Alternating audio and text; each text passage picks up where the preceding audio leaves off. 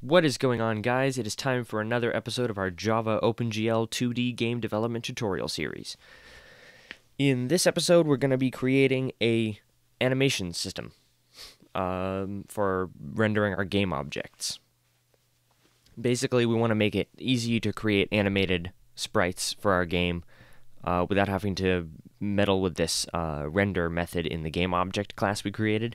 I know right here we commented implement in subclass because for the moment when we created this, that's what we were doing, but we want to kind of keep from having to write the render method every time we create a new subclass of game object. So we're not going to actually use that. So what we're going to do is we're going to go into the graphics package and we're going to create a new class. I'm going to call this class animation. And this is basically going to be the class that represents an animation in the game.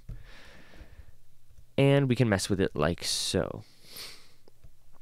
What we're going to need is we're going to need an array of images, public image resource array, we'll call it frames, and import image resource. I'm going to comment real quick. The frames of the animation. Then we're also going to need a public int current frame equals 0 to start. The current frame of the animation. I know a lot of these comments seem pretty obvious. Current frame, what is that? Well, it's the current frame.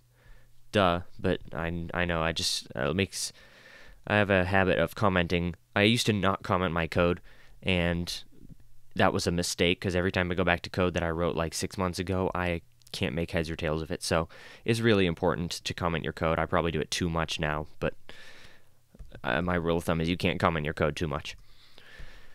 All right, so we're going to create a public void play. This is going to play the animation. It's going to increment the current frame. But first we need to set up a frames per second value so that we know how quickly to increment frames. The FPS.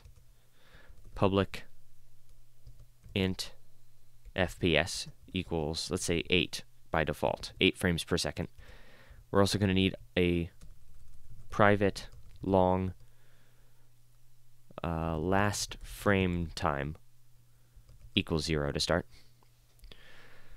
Also, while we're at it, make the current frame private because the rule of thumb is to make it private unless it needs to be public, and I realize that doesn't need to be public.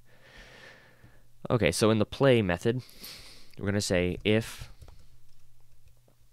well, first at the beginning of play, we'll just say long current time equals system.nanotime. So this just gets the nanotime and stores it in a current time variable temporarily. And then we say that if current time is greater than last frame time plus, now what we need is 1 second measured in nanoseconds divided by the frames per second.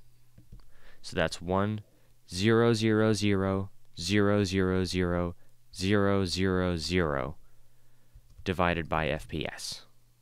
Okay, so that's 1 followed by 9 zeros.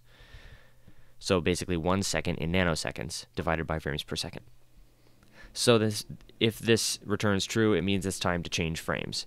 So we say current frame plus plus. Now, what we need to do here is we need to check to see if the current frame is exceeding the length of the frames here. If it is, we want to loop back around or stop at the end of the animation. We'll decide which of those we want to do by creating a new variable. Should we loop?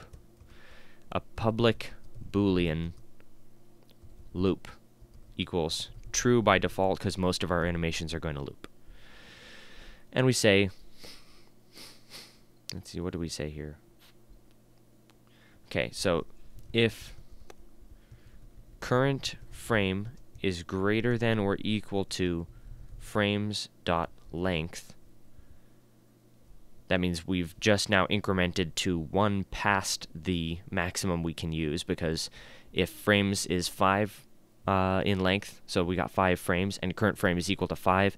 That's actually already out of bounds of the array, because if you, as you probably know, but just in case you don't, array indices begin at 0. So if we have 5 objects in our frame thing, their indices will be 0, 1, 2, 3, and 4.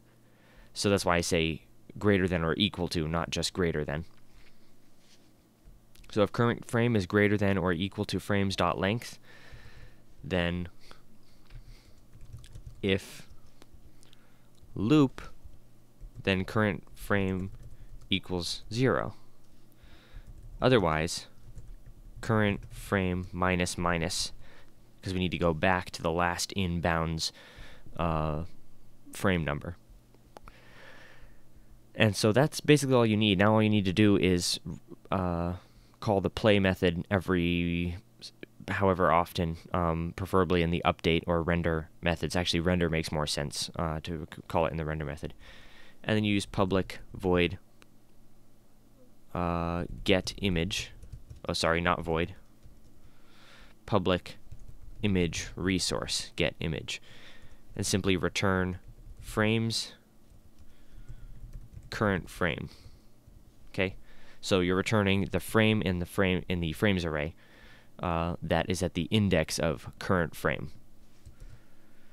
And so, in our GameObject class, all we have to do is create, I'm going to say animations, a public animation array called animations, and import animation.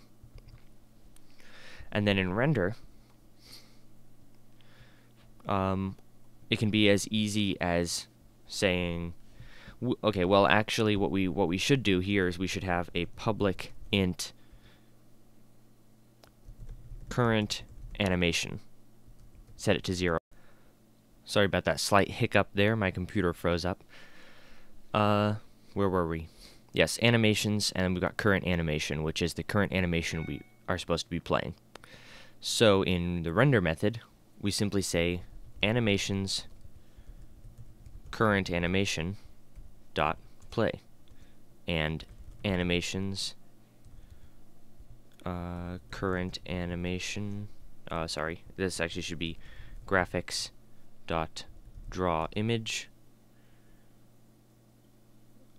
animations current animation dot get image, and then x, y, width, and height are already correct.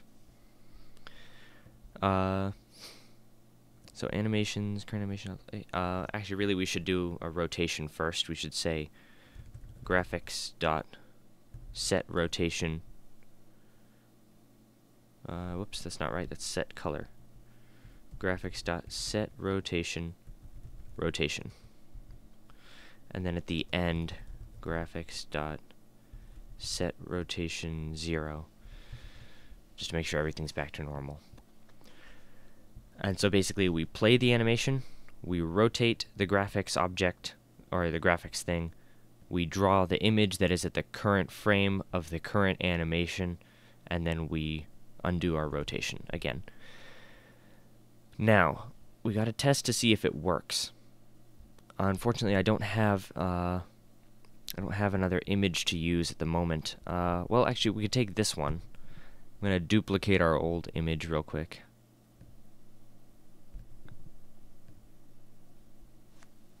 So let's call it image2.png. We'll rename this first one image1.png, and these are still that little Nicolas Cage face. This one I'm gonna mess with the color real quick so we can see that it changes. What can I do? Yeah, let's just do that. Then I'm gonna save it. So we've got 2 images, one normal and one, or at least as normal as Nicolas Cage's face can be, and then the other one. And what we're going to do is, where's our test player? There it is, test player. We're going to skip the whole render thing right there. And here in public test player, Okay, we're gonna say animations equals new animation array of length 1. Import animation. Animations 0 equals new animation.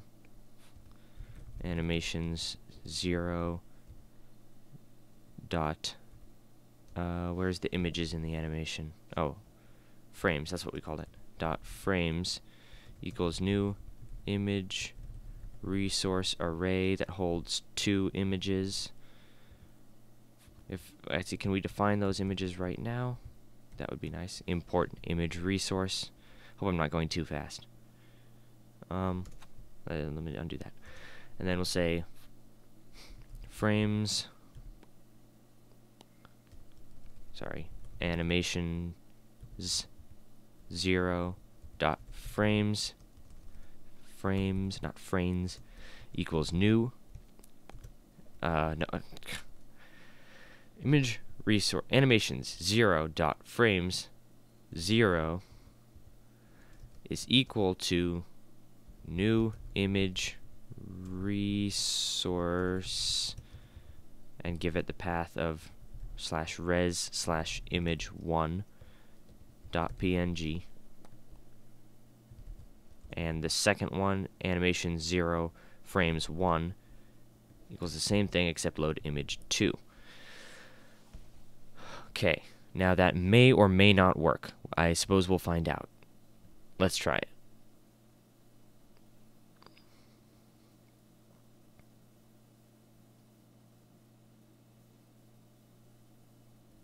And it does not work. Let me see. Runtime exception, GL exception, input equals null, image resource, image equals image io dot read url /res/image _1 dot png. That is what we used, isn't it? So test player /res/image _1 dot png. What's the problem? Okay, now where did we load the image before? /res/image.png. That's how we loaded it. So hang on, what's going on here? Image equals image io dot read url.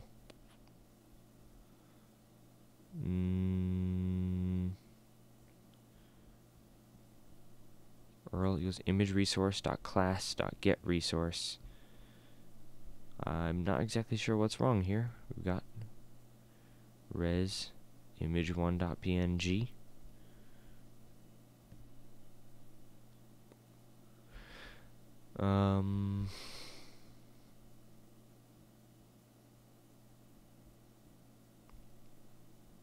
Sorry about this. We gotta figure out exactly what's going on here. Set visible true.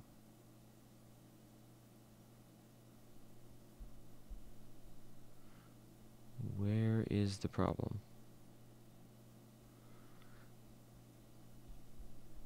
Go into the main method, see what order we initialized everything. Yeah, we didn't create the test player till after the renderer is initialized, so that shouldn't be the problem. What are we doing wrong here? What am I doing wrong? I'm sure you guys are doing fine. In fact, you probably spotted I'll bet a lot of you have probably spotted the error before I have. But let me see, anyway. Event listener, init. Oh. Stupid on my part. Yeah, we still have it loading an image in the init method. That's why it's going wrong, because we renamed the image to make it fit our animation thing. Yeah, ignore that. Now let's go ahead and run it. Oh, and it just shot away. Comment out the line in the test player's update method so that Nicolas Cage will hold still. Now, what's happening? We got to the end, but we didn't loop. Thought I told it to loop. Test player. No, game object. We said play, right? And so in the animation where we do the playing, if loop, then current frame equals 0. Otherwise, current frame minus minus. Oh, okay, we did something really stupid. We did not specify that last frame time is equal to current time after we finished. That prevents this from, that makes this basically be called incredibly fast. And that's why it looked like Nicolas Cage was kind of flickering right there. And look at that, we get this pulsating Nicolas Cage thing. Aren't we so proud of ourselves? And if you adjust the frames per second right here, let's set it to something like 30 frames per second, it should flicker very quickly. And it does. So that's pretty cool. What if we set it for 1? We should get 1 frame change every second. 1, 2, 3, 4, 5, 6. And look at that. And so that's basically the basics of how we do animation. Yeah, this was probably... I made a couple mistakes during this video, so sorry about that. A little extra time it took to get those worked out. So yeah, this is our basic animation system, and you can see it's actually really easy whenever you think about it. Animation is really just a matter of switching between images that are being rendered to the screen. So if you like this video, don't forget to like, comment, and subscribe for new videos every Monday through Friday, except next Monday because that's New Year, so I won't be uploading one then. Thank you very much for watching, and I will see you in the next video.